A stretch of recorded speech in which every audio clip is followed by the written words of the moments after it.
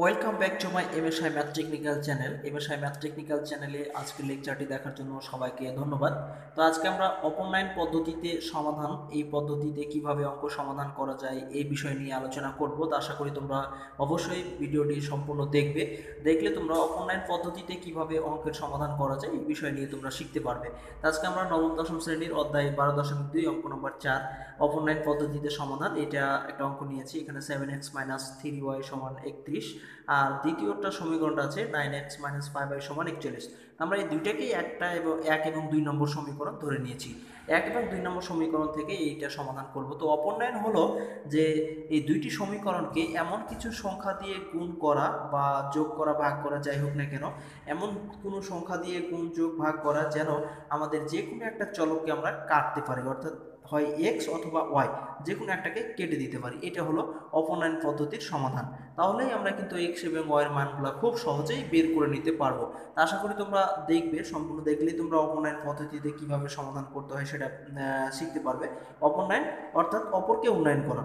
তো আমরা এখানে এমন কিছু দিয়ে গুণ করব যেন দুইটা চলকের মধ্যে এক্স অথবা ওয়াই একই হয় এবং ওটাকে আমরা কেটে দিতে পারি, এরকম নিয়ম। তো আমরা এটা করি, দেখো তোমরা বুঝতে পারবে। তো এখানে আমরা 1 নম্বর সমীকরণকে 5 দ্বারা গুণ করছি এবং 2 নম্বর সমীকরণকে 3 দ্বারা। তো 5 দ্বারা গুণ করলে উপরে আমাদের, যদি আমরা y কে কাটতে চাচ্ছি এখানে, তাহলে 5 দ্বারা যদি গুণ করি তাহলে 5 7 35, আর এখানে হচ্ছে 3 5 15y। আর নিচেরটাকে যদি আমরা 3 দ্বারা গুণ করি তাহলে এখানে হচ্ছে 3 9 27, আর এখানে 3 5 15। তো এই দুইটা y চলকটা কিন্তু আমাদের একই হচ্ছে। তো আমরা এটাকে কাটার জন্য বিয়োগ করব, কারণ বিয়োগ করলে সাইন চেঞ্জ হয়, তো চেঞ্জ হতে হবে। এখানে দুইটাই বিয়োগ চিহ্ন আছে, তো এটাকে বিয়োগ করতে হবে অবশ্যই। এখানে আরেকটা নিয়ম হলো, যদি বিপরীত চিহ্ন থাকে তাহলে যোগ করলেই হবে, আর যদি একই চিহ্ন থাকে তাহলে বিয়োগ করতে হবে। অর্থাৎ এখানে দুইটাই মাইনাস আসছে, তো আমরা এখানে গিয়ে বিয়োগ করলে আমাদের একটা প্লাস হবে, এর জন্য আমরা এটাকে বিয়োগ করবো। তাই লিখেছি 1 নম্বর সমীকরণকে 5 এবং 2 নম্বর সমীকরণকে 3 দ্বারা গুণ করে বিয়োগ করে পাই। এখন আমরা এই সমীকরণ দুটাকে গুণ করব এবং এটাকে বিয়োগ করব।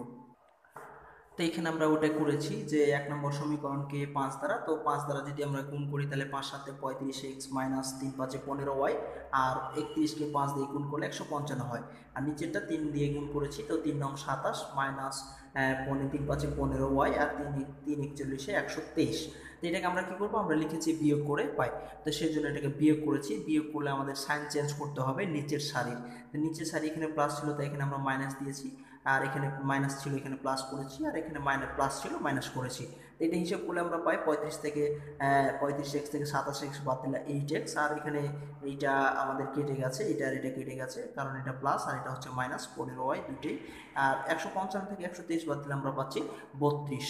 তো এখন যদি আমরা x কে রেখে দিই আর 8 কে ওই পাশে পার করে দিই তাহলে কি হবে, আমরা x কে রেখে দিলাম, 8 কে পার করলাম, তার এখানে গুণ অবস্থায় ছিল, এই পাশে এসে হয়ে যাবে ভাগ।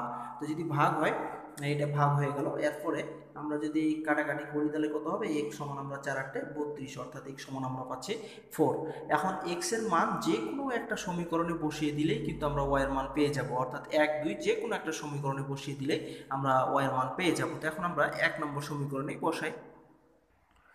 এটা আমরা 1 নম্বর সমীকরণে বসাচ্ছি, x সমান 4 1 নম্বর সমীকরণে বসিয়ে পাই। তো 1 নম্বর সমীকরণটা ছিল আমাদের 7x - 3y = 31। তো আমরা এখানে যেহেতু x সমান আমরা 4 বসাবো, তো 7 × 4, x এর মান হচ্ছে আমাদের 4 - 3y সমান হচ্ছে কত, 31।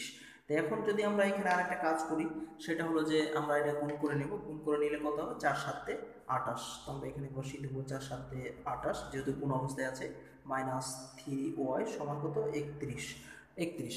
এখন আমরা কি করব, এই 28কে ওই পাশে পার করে দেব, অর্থাৎ যদি এটাকে আমরা পার করে দিই তাহলে -3y থাকছে, আর এখানে 31, এটা পাশে এসে কি হয়ে যাবে, মাইনাস। তো মাইনাস কত হচ্ছে, 28। তো এখন 28 থেকে যদি আমরা 31 থেকে 28 বাদ দিই তাহলে কি হবে, 31 থেকে 28 বাদ দিলে, আর এই 3yটাকে আমরা একবারই ওই পাশে পার করে দেবো। তো এটা গুণ অবস্থায় আছে, ওই পাশে গেলে ভাগ হয়ে যাবে, অর্থাৎ আমরা y কে রেখে দিলাম আর -3y এই পাশে পার করে দেবো। অর্থাৎ 31 থেকে 28 বাদ দিলে আমরা পাচ্ছি এখানে 3, আর এখানে -3। এটা কেটে গেলে আমাদের কি থাকছে, অতএব আমরা y সমান পেলাম এখানে -1। এই ছিল আমাদের y সমান আমাদের -1। তো এই ছিল আমাদের x এবং y এর মান। তো আমরা x এবং y এর মান কি পেলাম, আমরা x এবং y এর মান পেলাম, একটা পেয়েছি আমরা 4 আর একটা পেলাম আমরা -1। এটাই ছিল আমাদের অপনয়ন পদ্ধতিতে সমাধান। তো আশা করি তোমরা খুব সহজে এটা বুঝতে পেরেছো। তো এতক্ষণ কষ্ট করে ভিডিওটি দেখার জন্য তোমাদের অসংখ্য ধন্যবাদ। সবাই ভালো থাকবে।